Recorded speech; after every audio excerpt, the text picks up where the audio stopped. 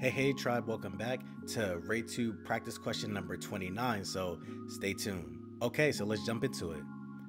A school social worker meets with a student and his mother to discuss the student's disruptive behavior in class. During the meeting, the social worker notices that the student has a bruise on his leg and inquires about it. The mother states he's fine, he clearly isn't responding to discipline. What should the social worker do next? A. Request to speak with the student's father. B.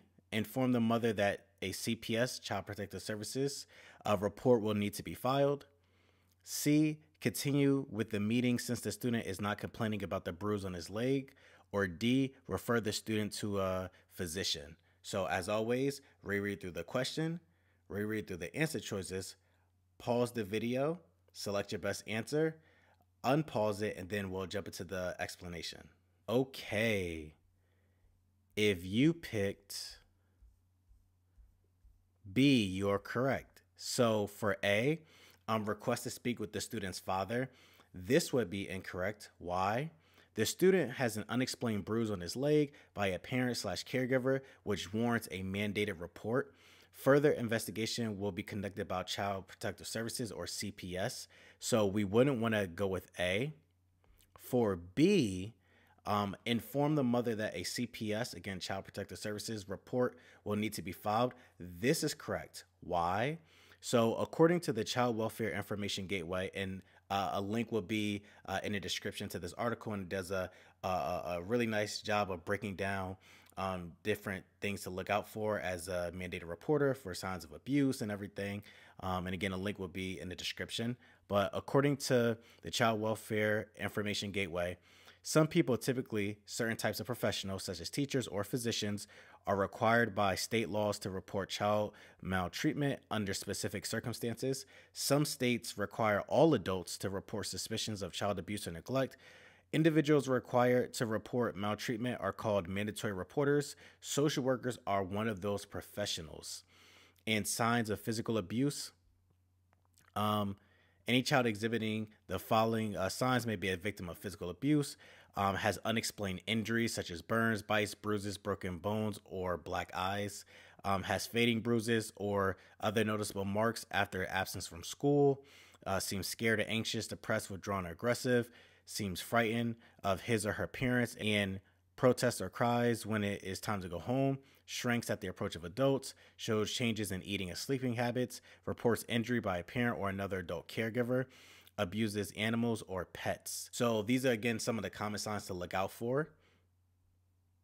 And consider the possibility of physical abuse when a parent or other adult caregiver exhibits the following.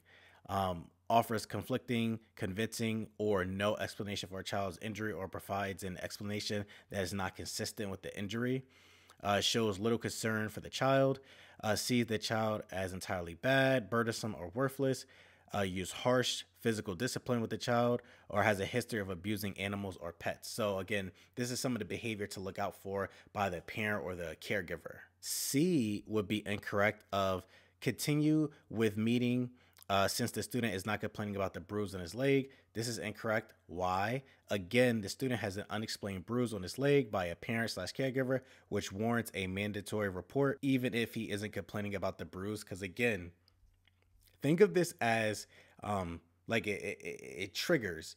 It's what I identify as a red flag. Whenever we're reading through any of these questions and a safety concern comes up that's not appropriate, that has not been appropriately addressed within the question itself, we want to make sure we follow up on that and not just bypass that. Safety concerns, whether it comes to children, if it's safety concerns for the actual client, or safety concerns for someone else, like that Terrasoft.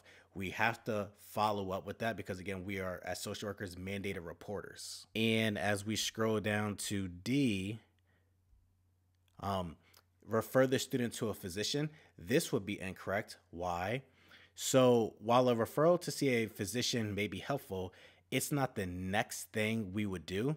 After filing a CPS report, again, Child Protective Services, CPS will follow up with the family and conduct their own investigation of the situation and instruct the family on how to proceed. So again, as we're going through this and we identify a red flag, as we did in this question, because remember, the question states, a school social worker is meeting with a student and his mother to discuss the student's disruptive behavior, whatever it may have been in a class clown or, whatever it may be. During the meeting, the social worker notices that the student has a bruise on his leg and inquires about it. So the social worker is inquiring about the bruise. The mother states, he's fine. He clearly isn't responding to discipline.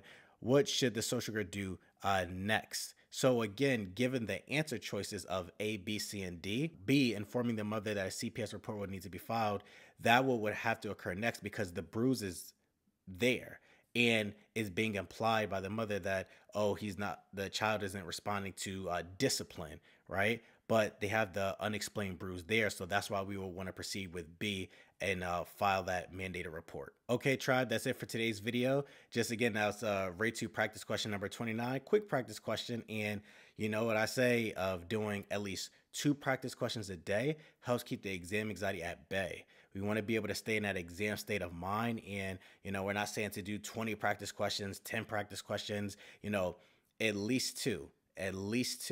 And if we're doing that every single day and, studying the information portion, like the different topics on the exam, doing the 2 practice questions a day, we're going to be in really good shape to go in there and pass the exam. So you got this. As always, don't forget to like, comment, and subscribe, and tell a social work friend because we don't want to be licensed by ourselves. Also in the description will be linked to our Facebook group for our tribe. Find a study buddy. Why go through this process alone if we don't have to? And it helps when we're able to connect with someone else that's also studying for the exam. And that way, you guys can talk about the information you're studying and give each other tips and motivation and help keep each other accountable throughout this studying licensure journey. So especially if both of you can celebrate and let us know so the tribe can celebrate you as well. All right, tribe, I'll see you next video.